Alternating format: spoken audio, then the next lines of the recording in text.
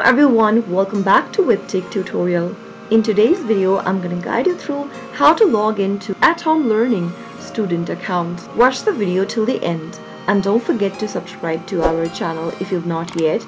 Press the notification bell so that you'll never miss another upcoming upload from us. Open up a web browser to get started. In the URL box, type in atHomeLearning.com and press enter on a keyboard. You'll end up in the official site for At-Home Learning. At-Home Learning is an online learning platform designed to provide a more personalized and effective learning experience for students. It offers a wide range of tools to help students understand and retain course material, track progress, and customize their learning path. To log in as a student, go and click on the login button at the top right. In the sign in area, you can go ahead and enter your email or username followed by your password to log in, or use your Google account to sign in. If you would like to use the email, type in your email or your username in the first text box, head over to the next field where it says password and type in your correct password for the account. If you don't remember your password, you can click on the forgot your password link and follow through the on-screen prompts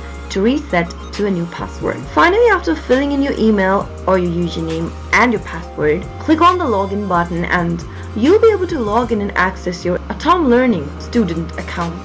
I hope the tutorial was helpful to you.